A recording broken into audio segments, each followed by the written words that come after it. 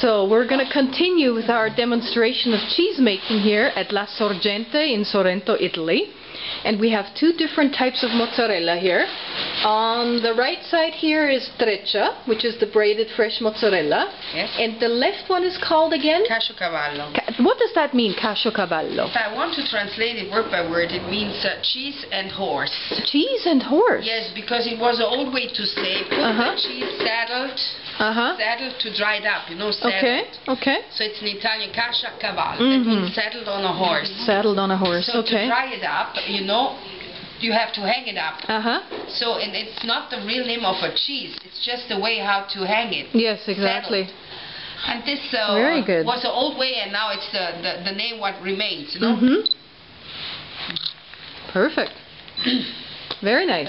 And one of them is aged, right? The one that looks like a round shape? Yes. Okay. And this is the one to eat fresh. The one to eat fresh. And how long does the... The aged one keep? Yeah. Oh, months. And how long do you age it? 15 days. And then 15 it gets days? like this. And then another month. But you can keep it also 2 months. Yeah. It's only harder. Oh, it gets harder. Yes, exactly. Because most of the mozzarella I know is quite soft. Yeah.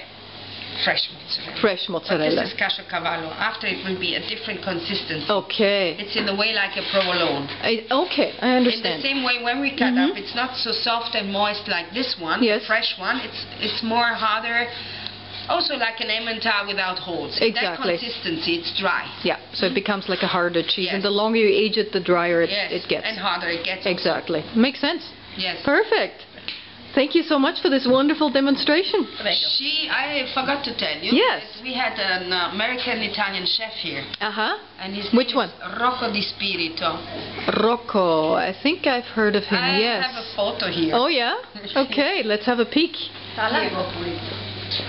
Rocco Di Spirito. Yeah, he's the chef, and he made a cookbook with us. Oh, yeah? He asked about doing mozzarella. And